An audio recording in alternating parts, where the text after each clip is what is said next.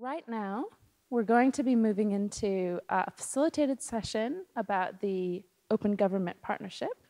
And that's the reason why we've got you in these little pods in your seats. And I'm going to introduce Suzanne and Michael now, who are going to explain. Please. I'm going to go to the lectern. Okay. I'm going to do it all through. Good afternoon, everybody. Kia ora. Hey, thank you very much there. Thank you. I always like that pantomime effect. Lovely to see everybody. I'm very sorry. I'm Michael Macaulay. I haven't been able to attend this fantastic conference. If anyone wants to tweet me, by the way, I'll get this out of the way now. It's at Mick Macaulay. At Mick Macaulay, all one word. If you're going to be abusive, please just realise you're at the back of a very, very long queue. I haven't been able to be here, and I find that a huge shame, because even in the hour and a half, I've managed to have a little look around. What I've seen is absolutely fantastic. And there's something, I think, that unites just about everything I've seen. I've seen people using smartphones, various forms of technology. Alana just facilitated a little session there. But I've seen Post-it notes, I've seen posters, I've seen pen and paper. And what I've really seen is one fundamental truth that I'm sure you're already aware of. Ideas, my friends, cannot be contained. And it doesn't really matter how we express them. The important thing is how you express, it's not how you express them, it's that they get expressed. And so we'll be really grateful today to draw on your brains and draw on your ideas and draw on your creativity again to discuss the Open Government Partnership. Has anybody heard of the Open Government Partnership? I see hands. This is borderline miraculous. Fantastic, that's absolutely wonderful. The vast majority of people haven't. That doesn't necessarily surprise me. But the Open Government Partnership is something that's been around since 2011. Originally, 8 countries were signed up to the OGP. New Zealand signed up last year, and there are now over 60 countries that are all signed up to it. And usually, as an academic, and actually just as a human being, I'm quite sceptical of these kind of things, because we can all talk about open government, and then we can always still find that there seems to be a lot of secrets all over the place. But I'll be honest with you, I was in Bali last year. I was at the first Asia Pacific Regional Summit, and there was a lot of people there from Cambodia and from Thailand and Vietnam and Laos and just about everywhere else. And they've all taken OGP to their hearts. And some of the things that people have been doing in their countries is absolutely phenomenal and actually quite inspirational. And it was brilliant to see that OGP seems to be having such a very positive impact.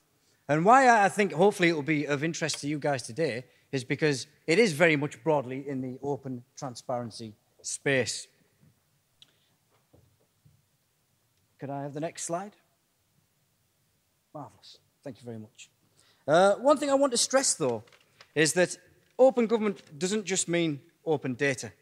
As you can see here, the Open Government Partnership is a very ambitious collection of ideas, very, very, very broad, very loosely connected, as they should be, because we need to operate in spaces where people can be fluid and where people can be dynamic and people can move between discrete ideas and discrete silos in order to try and find solutions across different ideas and working and collaborating with a huge range of people. The OGP is underpinned by something called the 5 grand challenges, and as you can see, they're up there. They are broadly speaking to improve public services. What doesn't that cover? To improve public integrity, to more effectively manage public resources, to create safer communities, and to increase corporate hospitality. But it's accountability. Accountability. But these are actually underpinned by 4 values that you can see in the circles there. And those 4 circles say transparency, accountability, citizen participation, and technology and innovation. And really, what lies at the heart of the OGP is the idea of participation through innovation. That really is where all the fantastic ideas that I bore witness to last year and subsequently have all seemed to lay. It's all about how people, anyone, can join in the discussion, how anybody can be aware that their voice can be heard and hopefully will be heard. Now, obviously, this is going to necessitate quite a long and hopefully iterative program.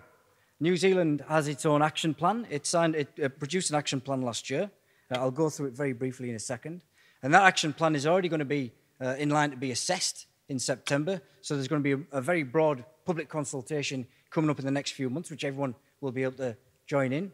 But hopefully, the discussion that we're going to have among ourselves this afternoon will feed this in as well.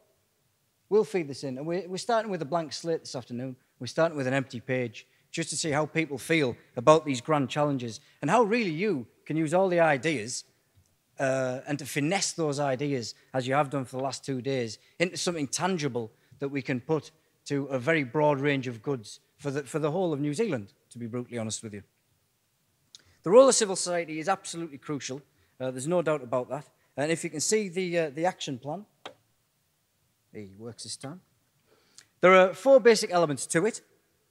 The first is to look at better public services. I hope a lot of people here have heard of the Better Public Services Initiative that's been running in New Zealand for the last few years now. It's actually a very innovative program in itself. And in particular, there is the action plan is looking at the number 10 on Better Public Services, where New Zealanders can easily complete their transactions with the government in a digital environment. There is also a great store placed on the ICT strategy and action plan, and particularly the idea that New Zealand government will be open by default. There is also a great store placed on the Kia Tutahi Relationship Accord. I hope you've heard of that.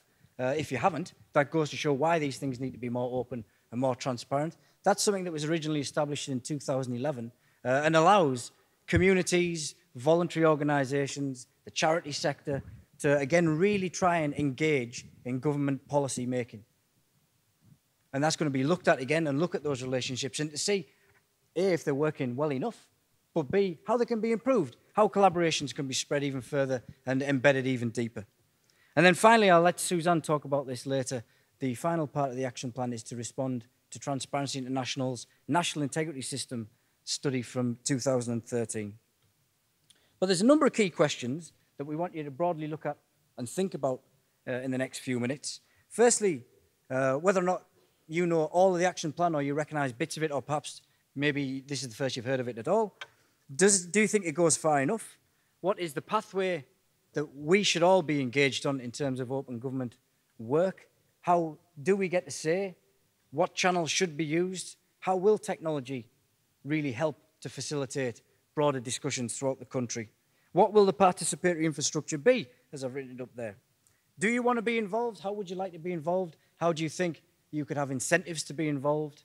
How should you be involved? What role should you have? What forms of engagement would you welcome?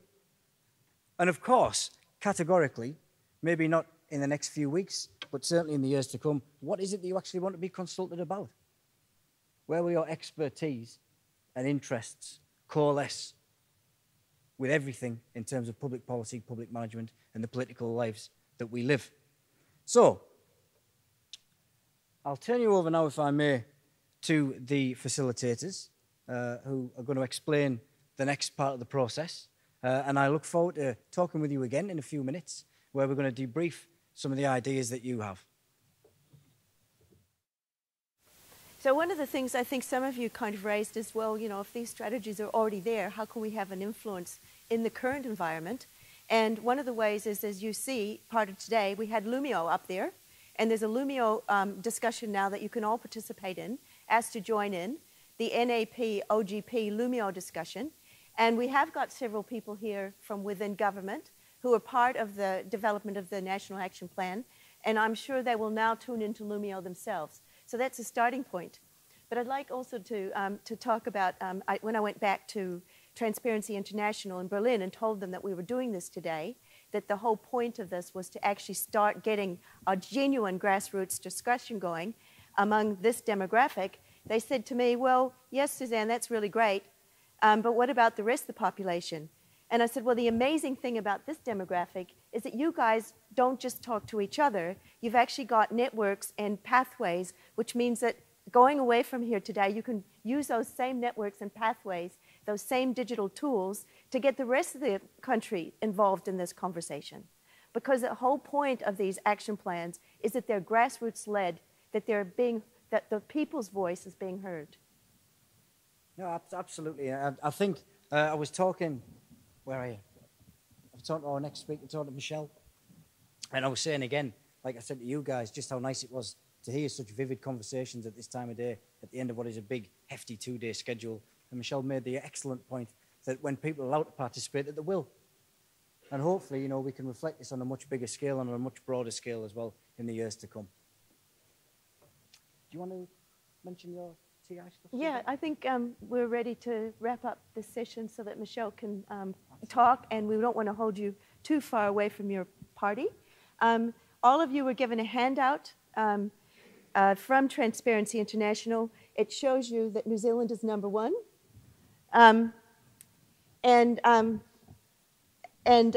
We're #2, actually. We've been #1 many years. We're #2 now. And also,